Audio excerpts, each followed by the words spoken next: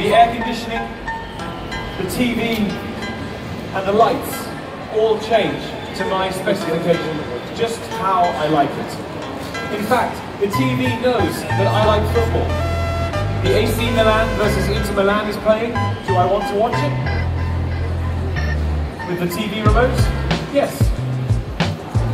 And now I can watch the game. But before I start watching TV, I go to the Smart Things app on my Galaxy Note 9. I select the washer and I can check the status.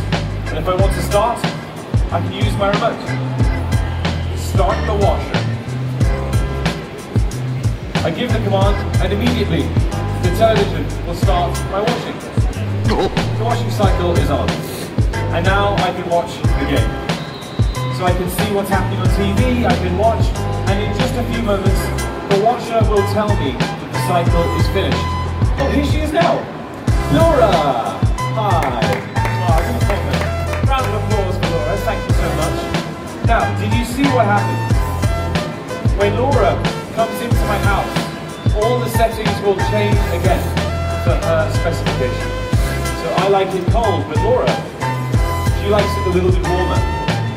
So you can see that the air conditioning will change to 25 degrees, the lights will come down, because this is Laura's preference. Even the TV will change to cartoons, because that's what she wants to watch. All automatically. Show me the inside of my fridge. So I give the command, and I immediately will see a live image of what is inside the fridge.